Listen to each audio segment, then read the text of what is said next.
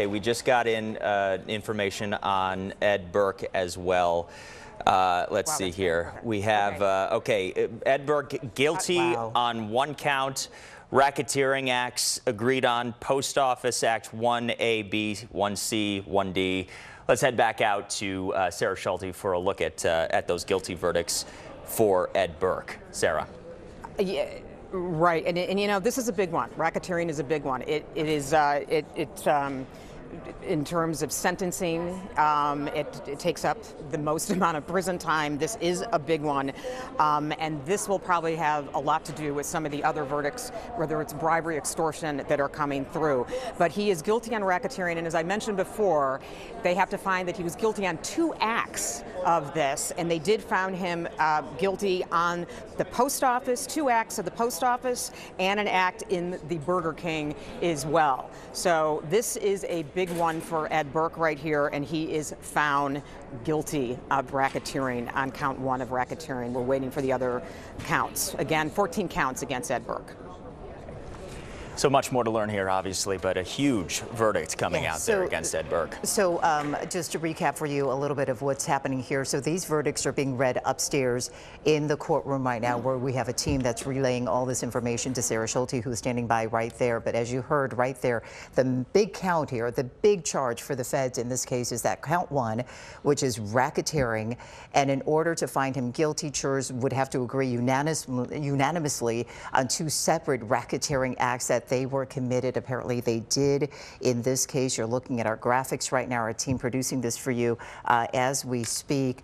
So that is the big verdict this afternoon. Yes, we are getting more information about what's going on inside the courtroom as well. Our Craig Wall is there talking about basically what Burke's demeanor is after looking at all of this, and we are going to take a look at that in just a moment. Burke, count 2 guilty. He has his chin on his folded hands, his gold watch glinting in the courtroom light. He's staring toward the front of the courtroom. Family has their heads hung behind him. All right, we just got word on count 2. This again is against Ed Burke. Guilty, corruptly soliciting and demanding things of value. Count 3, also guilty, using the use of an internet facility. In this case, that's a legal term for email accounts and cell phones, an interstate facility to aid unlawful activity. Again, these verdicts are just coming in 1 count at a time. Okay, what do we know about count 4? He is guilty on count 4, use of an interstate facility to aid unlawful activity. Count 5, also guilty of attempted extortion. He is not guilty on count 6, extortion conspiracy related to the Burger King project. And count 7, he is guilty, use of an interstate facility to aid unlawful activity that is in relation to the Burger King project.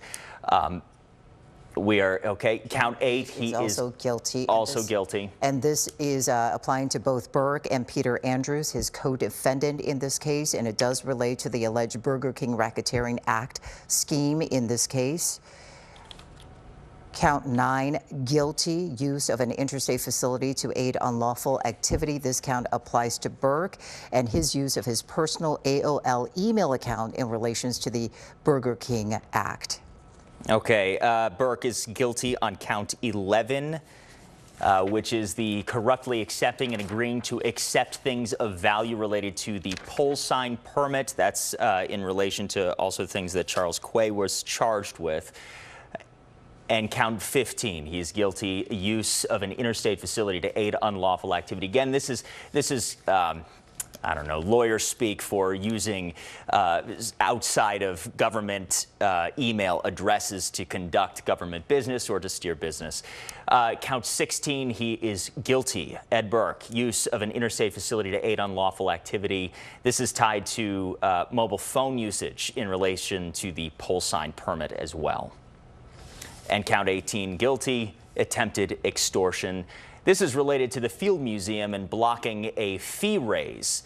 There's more on that, of course. And count 19, he is guilty, use of an interstate facility to aid unlawful activity. That's tied to mobile phone usage, also related to the charges levied against him about blocking a field museum fee increase.